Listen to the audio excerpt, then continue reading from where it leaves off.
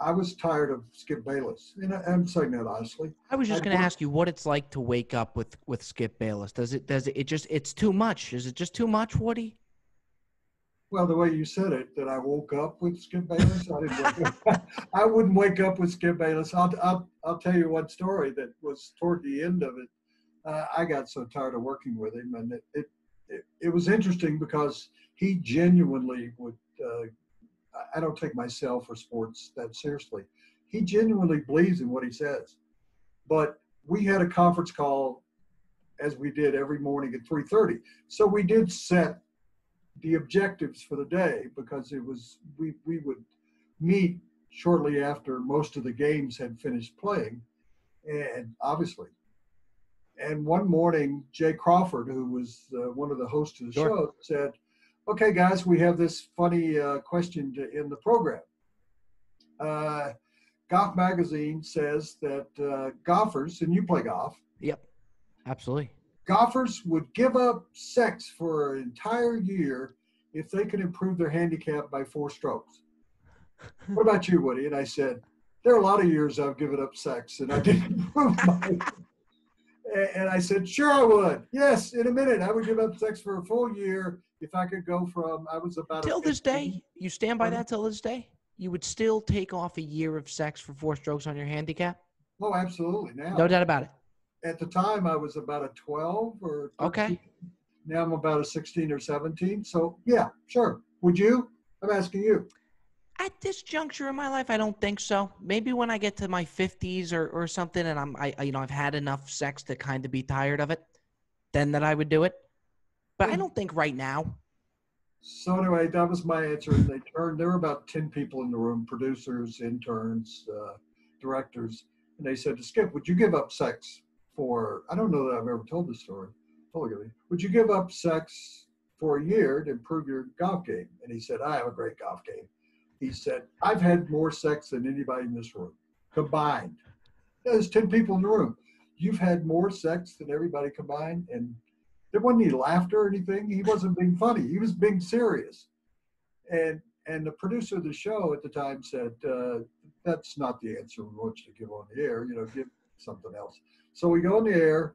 We're live. That show was live in the morning for 2 hours. It was like the Today Show, of sports version of the Right, Today yeah. Show. And so we're toward the end of the show, and they said, "Okay, Woody, you've got a funny story here. Golf Magazine. Would you give up sex for a year?" And I told them the same story. I said, "Of course I would. Yes. In fact, I'll give up sex for 2 years if I could improve it by 6 strokes in handicap." And so Jay turned to Skip and said, "Would you give up sex for a year if you could improve your golf game?" And he said, "I've had more sex than Woody's ever even thought about." So I got up. We were at a sort of a round This is on live table. TV, right, Woody? So I got up and I went over and I started choking him. That's not a good thing for you, but I grabbed him by the throat, and honestly, he worked out every day. He was in a lot better shape than me. I did a lot of drinking in New York and hanging out in bars. That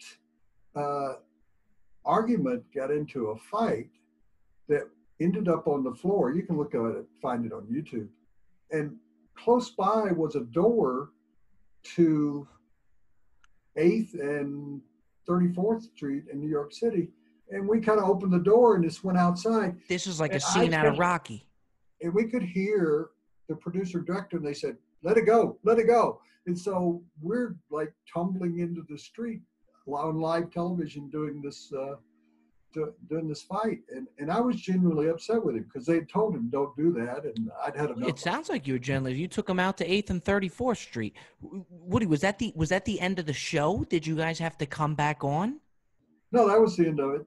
And for people who are familiar with New York, that's like a block and a half from Empire State Building and Macy's. And so we were out basically on the street, cops coming up, cameras around. It was a funny end to our relationship, basically. So was it known then on the show that you and Skip didn't like each other? Did you guys try and hide it, or you pretty much let your feelings fly? That's it. Nobody's ever asked me that because you're not old enough and nobody paying attention to this podcast. But I could never understand why the Beatles broke up, that Paul and John didn't like each other at the end. More famous when I was a kid was Dean Martin and Jerry Lewis, Yep. who were the biggest. Pretty good comparisons here, Woody. Well, we certainly weren't in that category, but we were doing we were doing like 3 national TV shows, and I was doing a show at night called Dream Job. Yeah. If you ever, for You people did who that don't with know- Stuart Scott, right? Yeah, Stu Scott was the host. I was on it with Stephen A. Smith. Sure. We were judges, and it was kind of like American Idol, their version of American Idol. The winner got to be an anchor person on ESPN for a year, and I think one of the guys is still with the ESPN network that we did 3 seasons of it. But anyway, Skip and I were doing these shows, and I was doing another show with a guy named Jay Mariotti. Sure. Yeah, you and Jay Mariotti used to call him Dick. So Robbie, I called him Richard all the time. So when I die, would you come to the funeral and say, he's the only guy that ever worked in history with Stephen A. Smith, Jay Mariotti, and Skip Bayless? Yeah. True. So anyway, yeah, we didn't get along. So I finally got how people who were McCartney, Lennon, how they broke up, it's like a marriage. So is it safe to say when Skip Bayless makes the move to Fox, that didn't affect your day at all? You were almost happy. I called my daughter and I said, if I'd have stuck with Skip, because he got, I think, $6.5 million, and truthfully, Yeah. I never made that kind of money in my life. And I said to my daughter, if I'd have stuck with Skip, I'd be now on Fox making $6.5 million. She said, no, Dad. And my daughter's an adult. She said, one of you would have been dead.